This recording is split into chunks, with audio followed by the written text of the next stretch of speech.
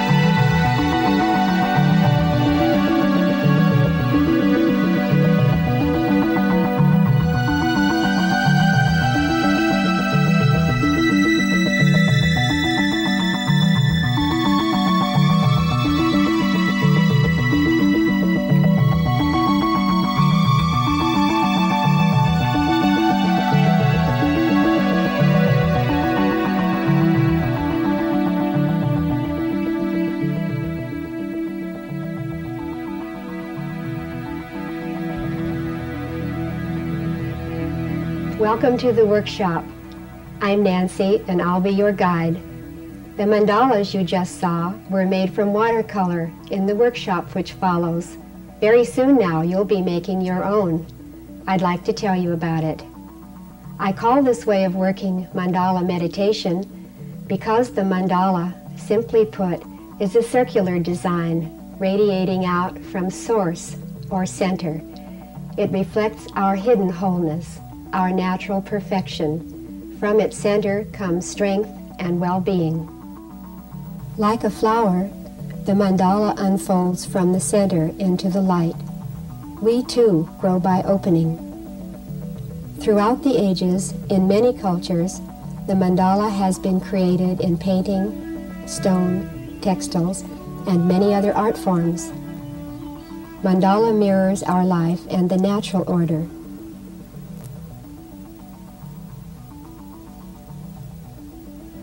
Mandala is the relationship between ourself and the universe, between the still center and continual change. For each one of us, the mandala will be different. I use the word meditation because we'll look inside ourselves to discover parts of our life which are looking for healing. When we allow ourselves to be open to the images which emerge, a vast reservoir of healing energy is available. It is this energy we want to channel. This energy has profound impact on our physical and mental processes.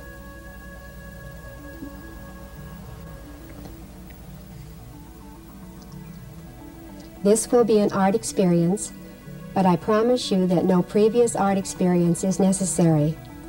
This is a workshop for all of us who want to better understand ourselves and heal ourselves.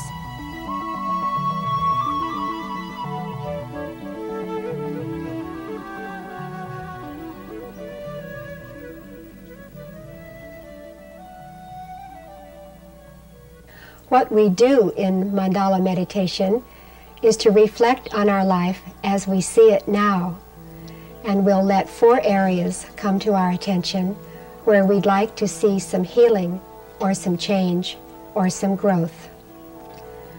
Our reflection must be without any judgment as to good or bad. We want simply to be present to our life as it is. These areas may be as specific as physical or emotional pain, an attitude or belief that we would like to change, something about our job or career or our spiritual state or a particular relationship, or something in the world situation. We have the whole range of human experience to draw from.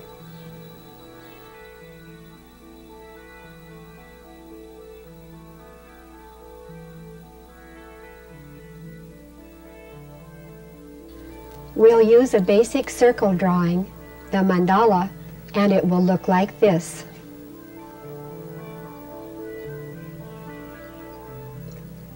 And we'll need the following supplies.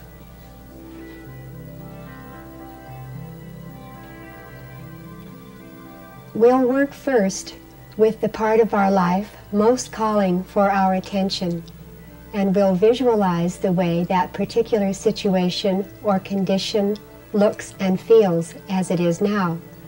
This is a very important step, seeing and accepting what is. We'll put this image into our mandala in an outer portion of one of the 4 quadrants. Next, we'll image this same condition, healed or changed or in its process of growth, and we'll put this image into the inner portion of the same quadrant. We'll continue around our circle until we've worked in all 4 quadrants. Now let me mention the center of your mandala. The center represents the source of life. It may be a religious symbol for you, possibly a rainbow, tree or flower, or a design of your choosing, or maybe a void, a blank, whatever feels right. You may fill in the center of your mandala whenever you wish. As we meditate on the center of our mandala, we are drawing on vital energy to transform our physical, emotional, mental, and spiritual processes. We are inviting healing. We have connected our energy to universal source energy, and we can trust this connection. Before we actually begin, we'll have a quieting meditation so that you'll feel ready to reflect on your own life situations and find your own mandala images. I invite you now to relax and to quiet your breathing by letting your breath become slower and deeper and more regular. Slower and deeper and more regular. Let your conscious thoughts drop away. You won't need them now. Let your thoughts drop away so that your own images can begin to come. We want to be open and receptive to our life as we're feeling it now, without any judgment as to good or bad, right or wrong. Whatever is there for us, whatever is calling our attention for healing or for change or for growth, will come to us in the form of pictures or sounds or body sensations. These are the messages for our personal self-healing mandala. These are the images which we'll transfer to our mandala in whatever way suits us. It's important that we stay in our quiet place as long as necessary. We don't want to think about our life with preconceived ideas or images. What we want is to be open to our life, to let it speak to us.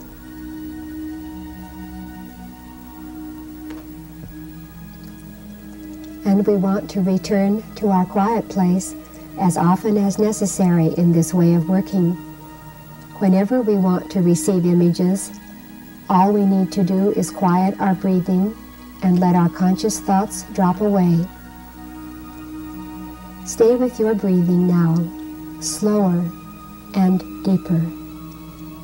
Allow your life to speak to you, and allow 4 areas in particular to come to your attention for healing or for change.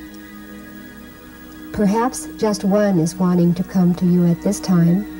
The others will come later on, and that is fine. We want to be open and gentle and non-judgmental about what comes to us. When the music stops, very gradually come back to your waking consciousness and enjoy a demonstration by Rose Birch in Mandala Meditation, the Watercolor Way.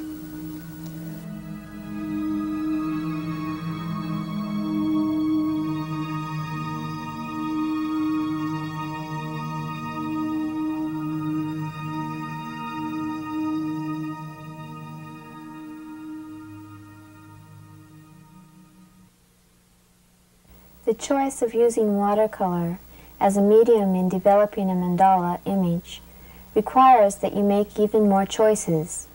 Which brush? What colors?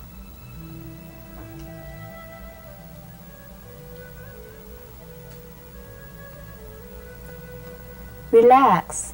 Choose what feels best. We begin to apply the water either as a whole circle or within quadrants, representing the areas of life you would desire to develop, change, or heal. The character and style of brush and color you choose are as important to the process as the strokes and way in which you apply the pigment.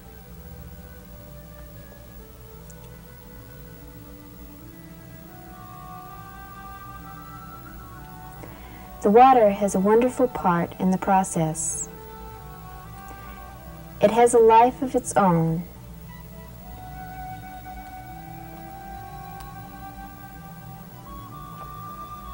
It acts as a courier. The water relieves you from having to prepare thought-out or premeditated images. You need not be an accomplished artist. The water as a lively river or as a still, quiet pond carries or settles the color into patterns and images representing your inner being, its conflicts, beauty, and growth. We need not be afraid as the color flows seemingly out of control, even into another quadrant. That's the way life is.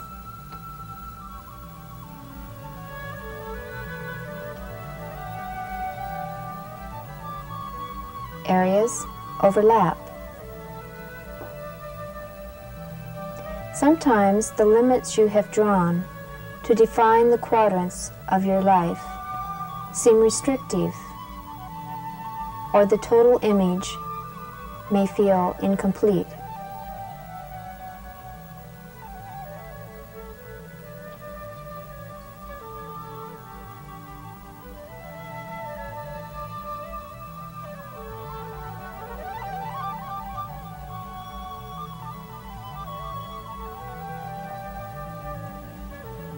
Feel free to add to the outer space as well as to the inner.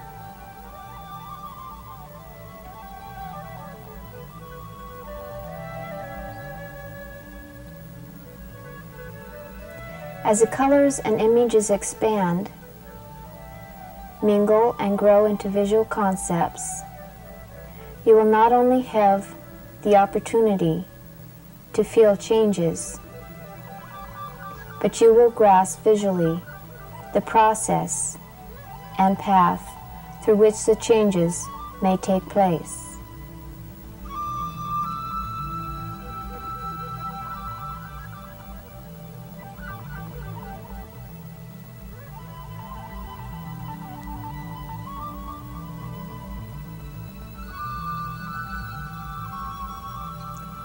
Remember that the images formed are alive with your life. It may want to grow even after this workshop.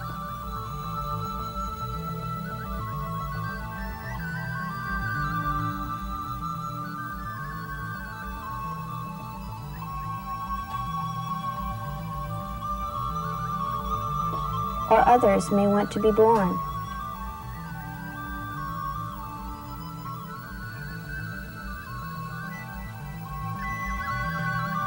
Touching areas of your life such as your spiritual growth, relationships,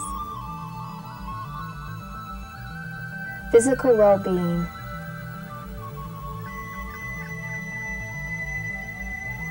and work.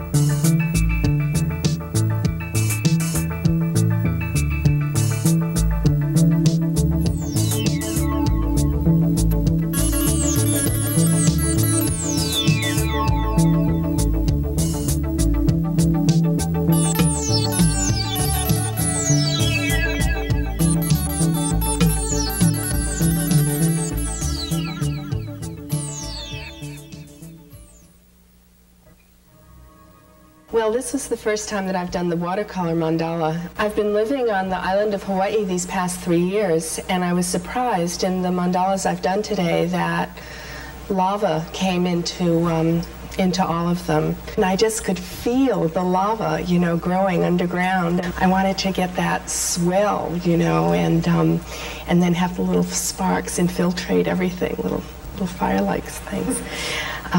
What emerged doesn't exactly look particularly glowy and sparkly, but this outer part is meant to really actually be underneath with the flame and the lava, the molten lava. And then the center is that too, the healing of the lava coming and infiltrating all aspects of life. This quadrant right here represents my work, which right now is being held somewhat at bay. It's very quiet, and this is my work with my patients in the office, and it's not taking a very primary place. My real work is about healing a number of different people and things in my life, and I've had to do a great deal of nurturing. And nursing over the last year, and that seemed to come right out of this quadrant and expand, the purple being for me very much the healing energy, and but very diffuse, going out in many, many directions. Feels like there's a great deal to heal right now.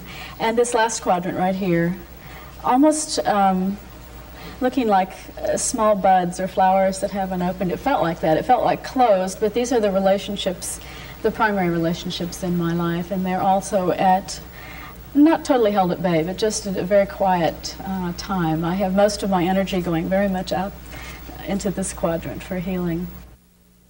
This one I could hold it any way, and this way it has for me the feel of right here as a brain stem, and if I hold it this way, it feels somewhat like a fetus.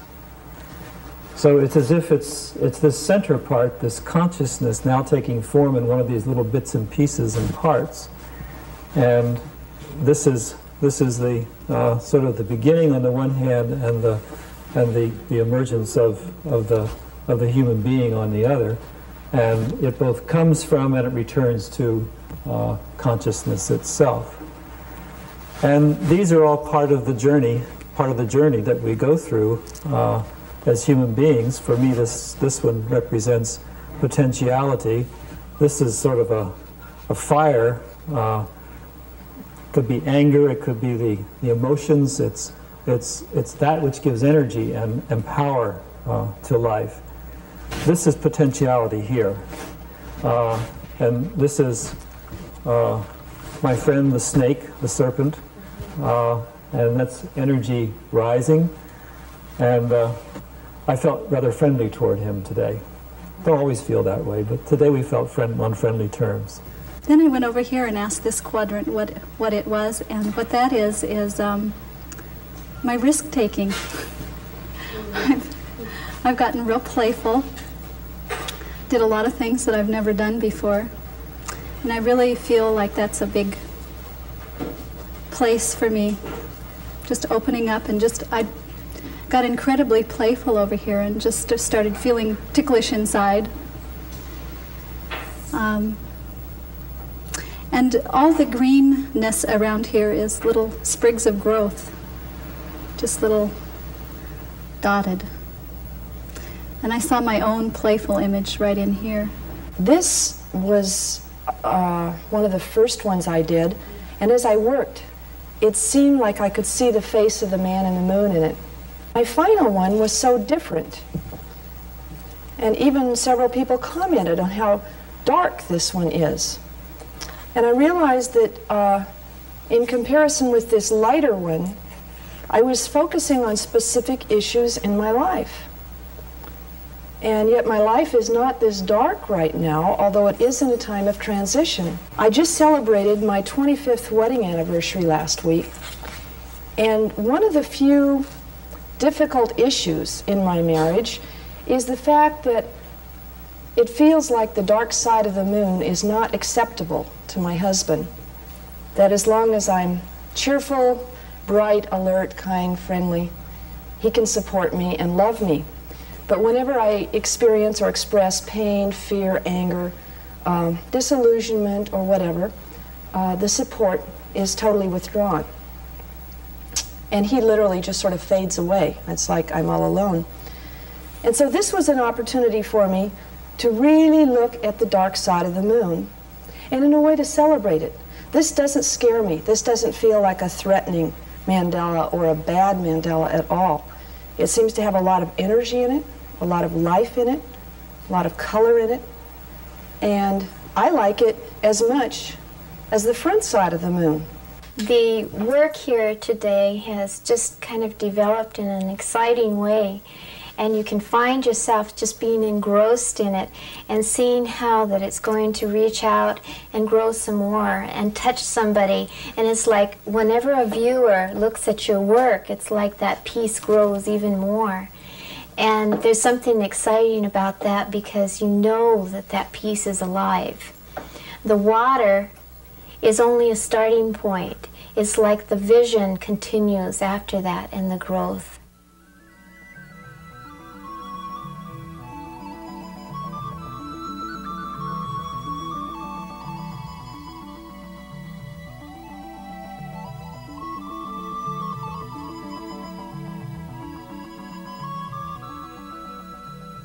A few words as we bring the workshop to a close.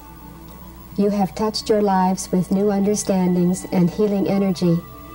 In many cases, you have given yourselves new directions, new blessings, new opportunities, not just for today, but for every day. I suggest that you place your completed mandala in some prominent place where you can interact with it frequently, and that daily you pause to give thanks for the changes that are already taking place, holding the image of your desire, feeling it already present. These positive affirmations will remind you that you are taking charge of your life. We know that the early Polynesians entered mysterious realms to create their own reality. Author-artist Kristen Zambucka has gifted us with a beautiful interpretation of this positive lifestyle in her book, Ano Ano, The Seed. And we also know that modern scientific data supports the power of the mind to create reality. For example, the pioneer research available through the work of Stephanie and Carl Simonton, specifically their meditation visualization work with terminal cancer patients. I hope you will enjoy your mandala as your very own creation.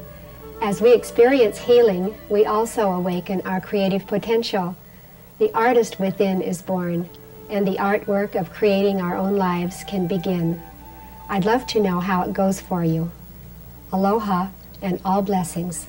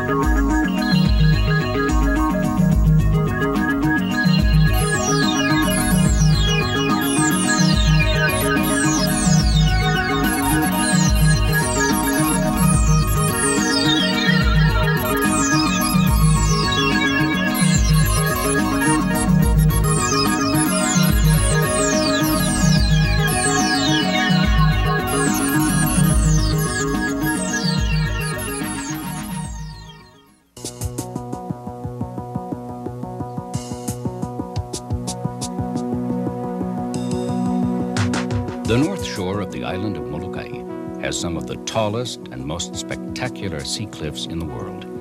It's an area so remote and rugged that it's accessible only by boat or helicopter, and only when weather permits, or by an exhausting 11-hour hike.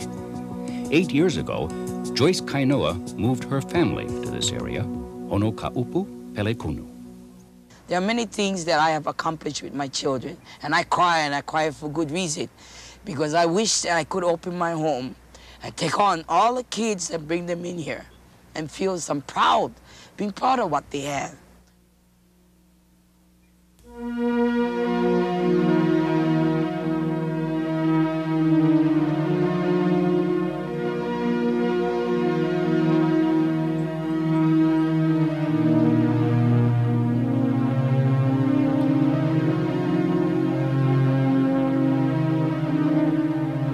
I wanted to bring my children in here and give them alternative skills.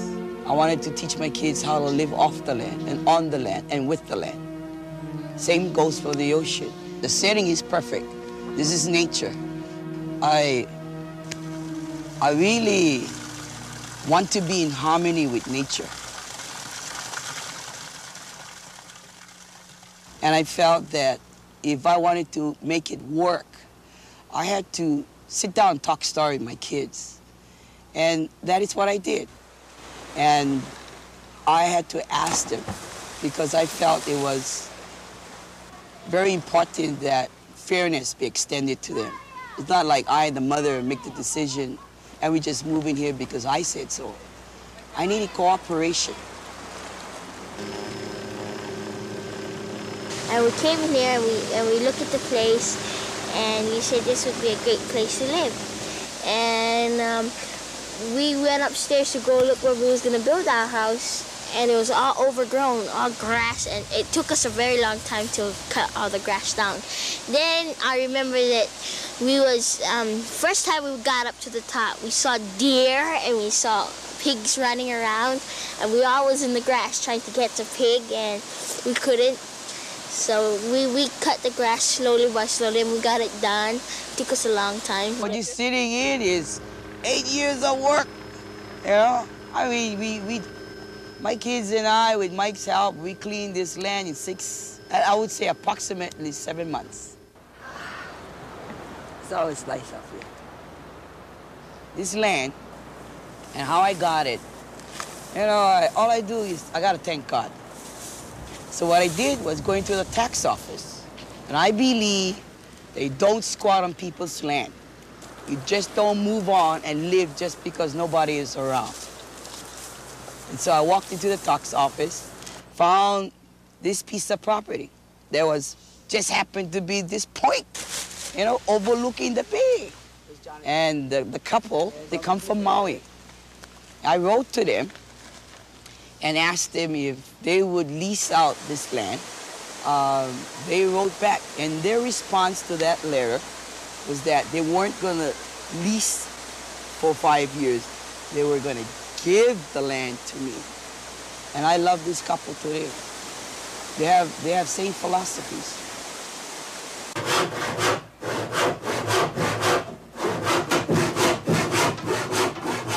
One of the main reasons for her coming over here, and for one of the main reasons for me, you know, is to give the kids the skills and the opportunity to have the knowledge and the experience to support themselves. They know how to hunt and fish and garden and work. Well, you know, it's like, let me put it this way. The ocean is our icebox.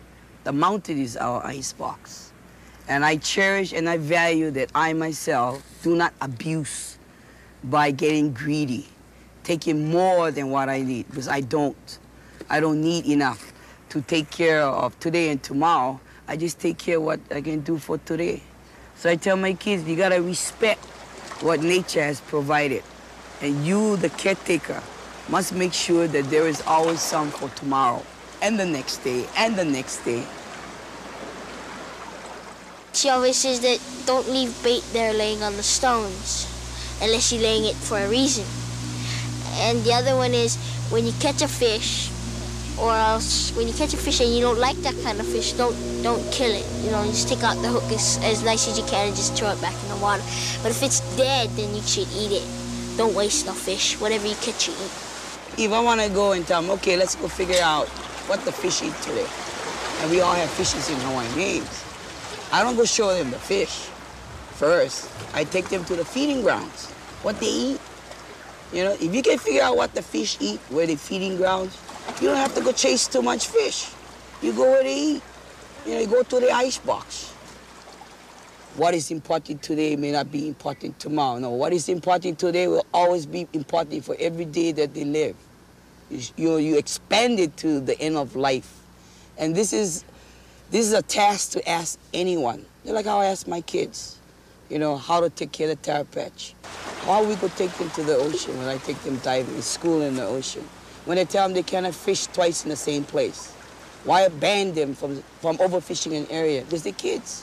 Why set certain rules because I have to impose them? There's no game wardens here. There's no law enforcement officers within the closest, 20 miles on the North Shores. But I gotta apply that kind of ruling because other than that, we ourselves can abuse it. If they keep on taking and not putting back, the ground's gonna die. And I've seen it statewide. No, Molokai. I travel a lot. Political reasons too. Because I don't stay home. I go to the legislature. I lobby on particular bills. I lobby on fishing bills. You have a responsibility to take care of the social problems That includes the legal problem too. Because if we don't have it, you're going to have a riot on yourself. You're going to have a riot right down here, on Molokai, on the Big Island, on Maui, on Kauai. Because the poor people do not have, or the people in general, do not have the access to take care of their pilikia, their trouble. Now, we don't want to live like this, and nobody should live like this. We shouldn't be put under this pressure. We shouldn't be put in a position where we got to come down here and we got to practically beg for our money. Think about the people. Because without the people, you guys are not going to be in office. Thank you. I cannot sit back here and watch things happen that I know are going to be detrimental to the environment. And even though an expert may challenge me, I don't mind saying it out loud, that this awareness, generating awareness becomes very important to me. About people finding out, you better take a second look at what you're doing, because down the road, there may be nothing for the unborn.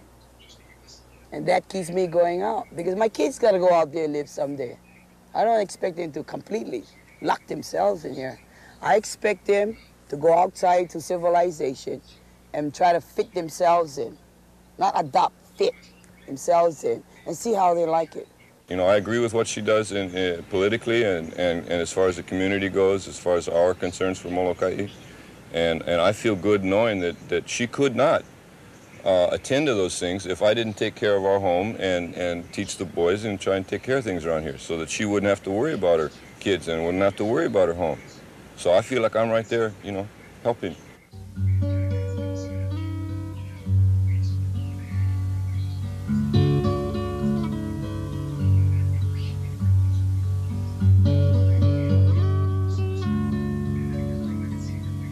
It's like a church.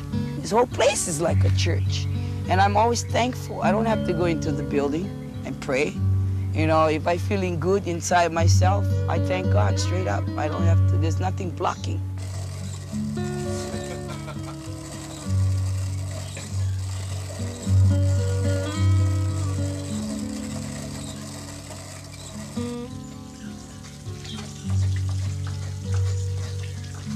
That was kind of neat when I saw Kelvin coming, he went down and he was looking in another hole and he's coming up and all I saw is this big black spot coming out.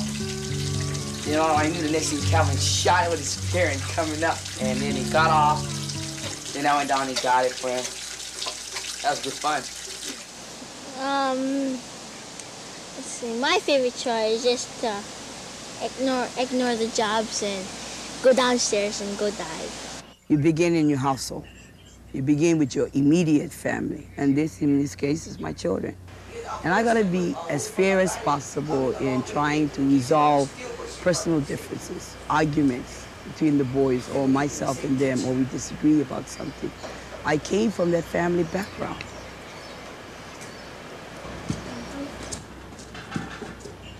This new habit you got, looking on the floor. Huh? Don't look on the floor. You like talk to somebody in Cuba. Put up your hand and talk. What happens when we don't talk to each other? You can avoid many fights, many disagreements if you sit down and talk. If not, you can go on like this, like a walking time bomb, until you explode, then what? Is somebody gonna get hurt? You think somebody gonna come inside here and fix our problems? Nobody's business. We're gonna fix our own. So you learn how to do.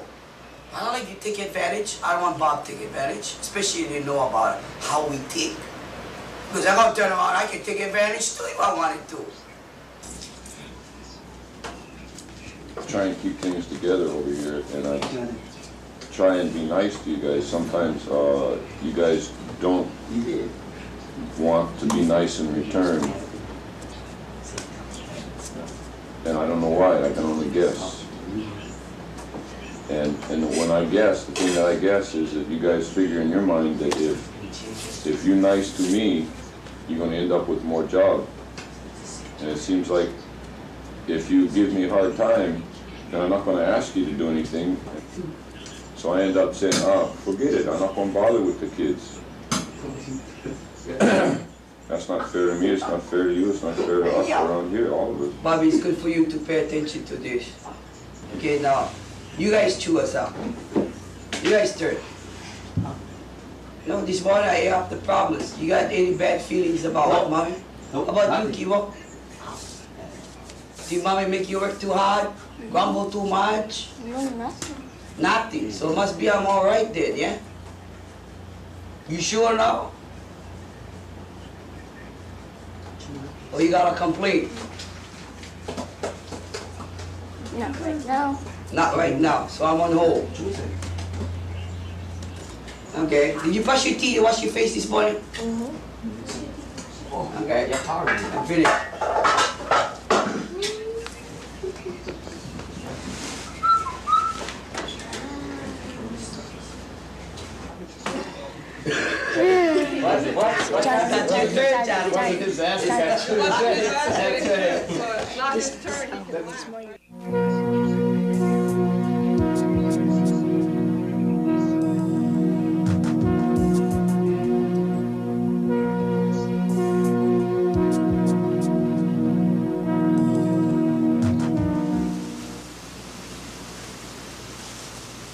I come out a very humbling experience about us and nature and nobody around. We get hurt, we got to pack somebody out. So, you know, we try to be careful with our kids. Even if I walking by myself, look at the difference. Turn around on the back. Can you tell me what the difference? This one more, Feel them in your hand, feel them. this one more smooth and this one more rough. Yeah, that one's sour. When you keep their leaf, usually you get good with your eyes. We hike a lot. Even when we're hunting, I even can introduce, oh, there's one plant over there. You kids should look at them, you know, and what it's used for. So it's a combination of different things happening all at one time. And it makes it easier because it's not like it's planned all the time. It's that it's unexpected. It happens.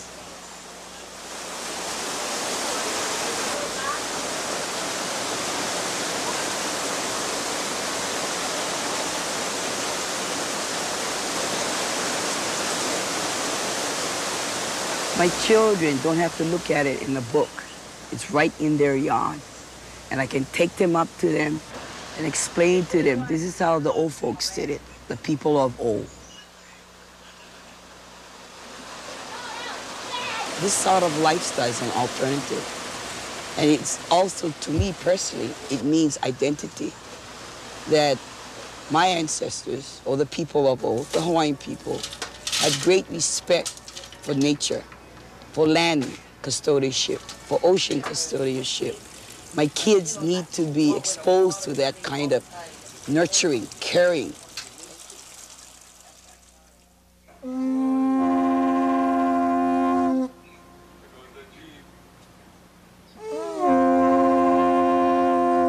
I send my kids down the switchback, down the trail, down to the ocean.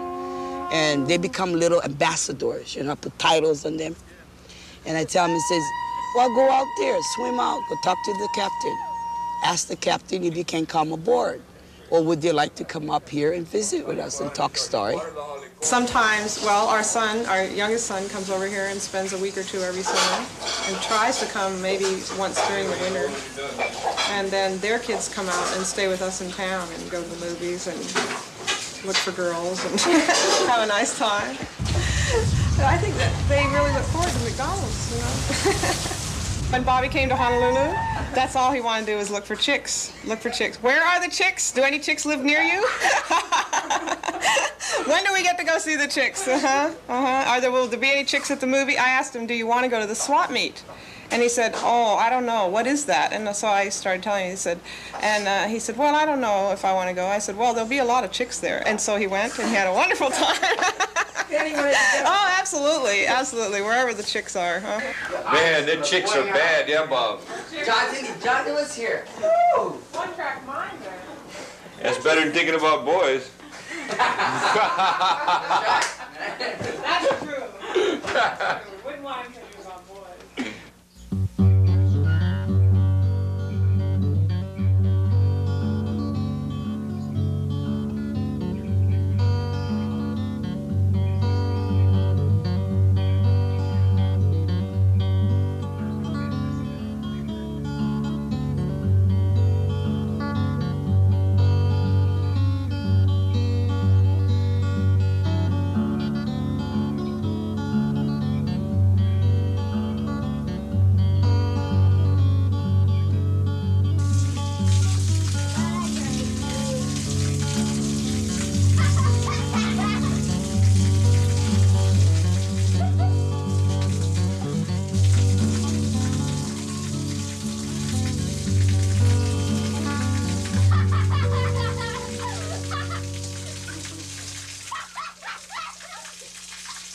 I hope to at least stress character points.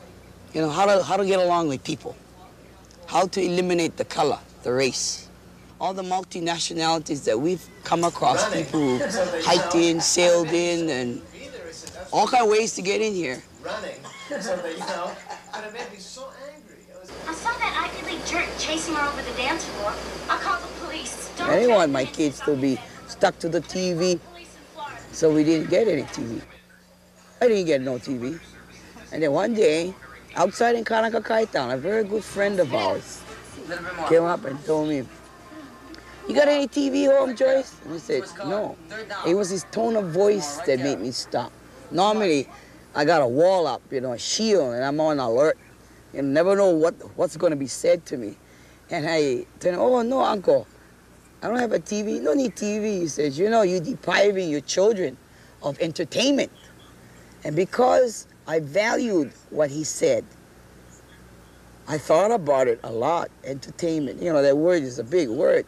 And I looked at my home and how we progressed in 5 years and felt that maybe it was time that my children deserve this particular entertainment, a television. When it rains, we get more water, and we get more water coming down in the pipe, and it pushes the wheel much faster, and we get more electricity, and it lasts longer, and get more better TV reception. The way we get our electric thing is that we have a river that's a quarter-mile away, and we have a 4-inch PVC pipe that goes up to the river, and we get about a 2-inch water flow that comes down in our white pipe, and it comes through this valve right here. That water wheel, I only need to run 12 hours a day.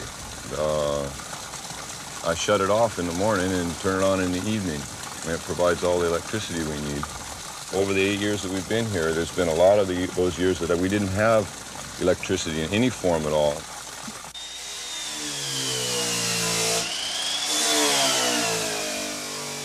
When I was 15, I went through the Marquesas and French Polynesia on a 96-foot schooner. And I saw that there was another way to live, and I decided when I was 15 that that's the way I was going to live. And it turned into being a combination of the old and the new. You know, Western ways and Hawaiian ways is what you see here.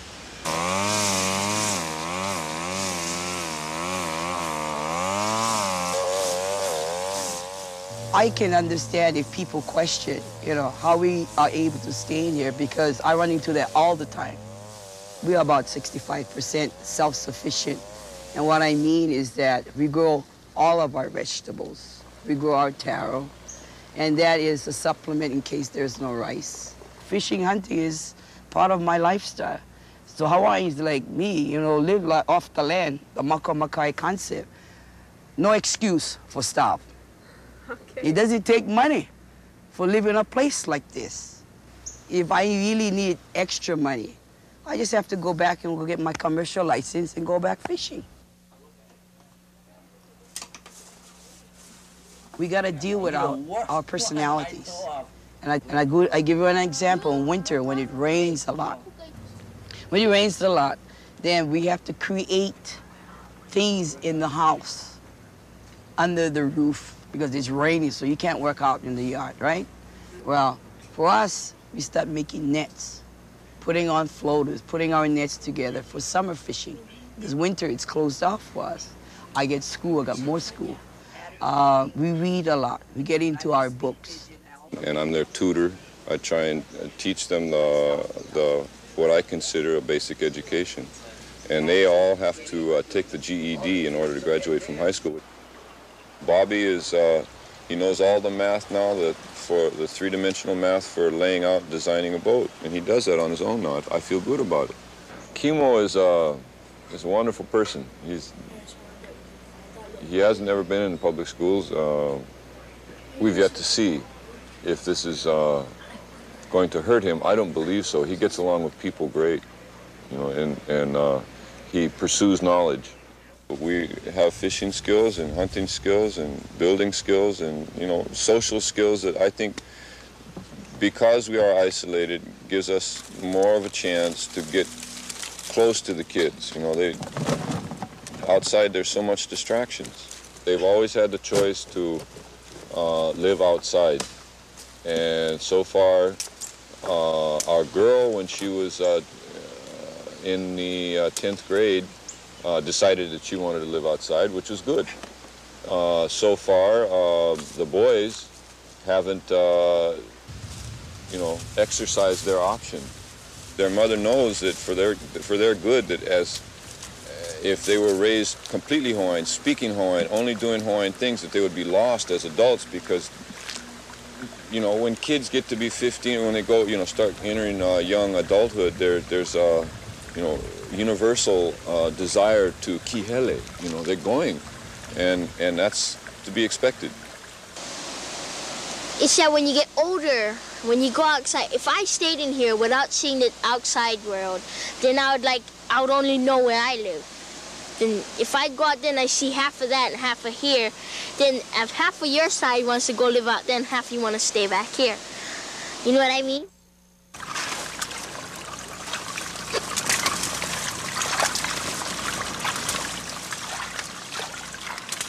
One of my kids. But you know, that's all I can do, hope. One of my kids would come back here, whether they actually live here for, you know, right through the year. I only can pray somebody does out of my 6 children. I hope that my kids would always plant taro, you know, use the water. I hope that my kids would care for the land the way I care for the land. I hope my kids will keep on inviting people coming up here.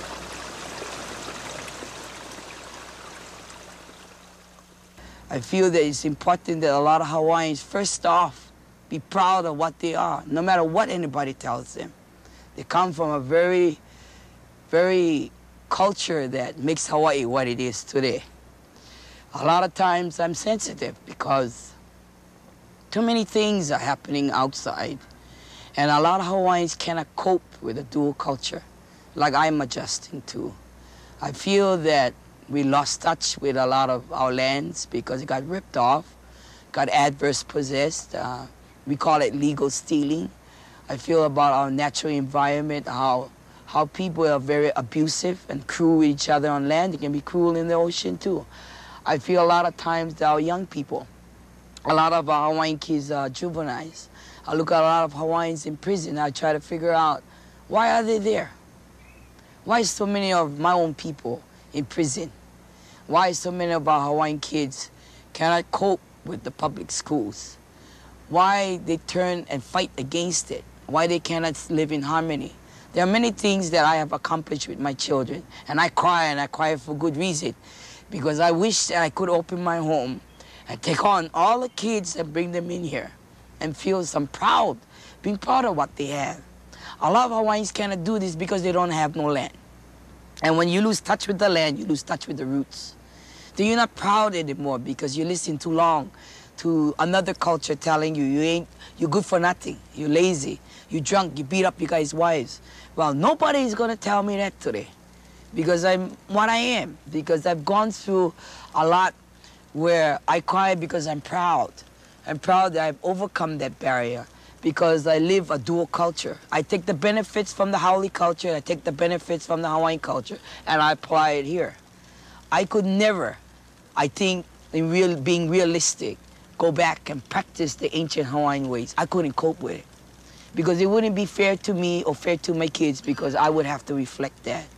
I feel that my children will always have to adjust to another culture, and I give them the Hawaiian culture first, as much as I can and as much I've learned.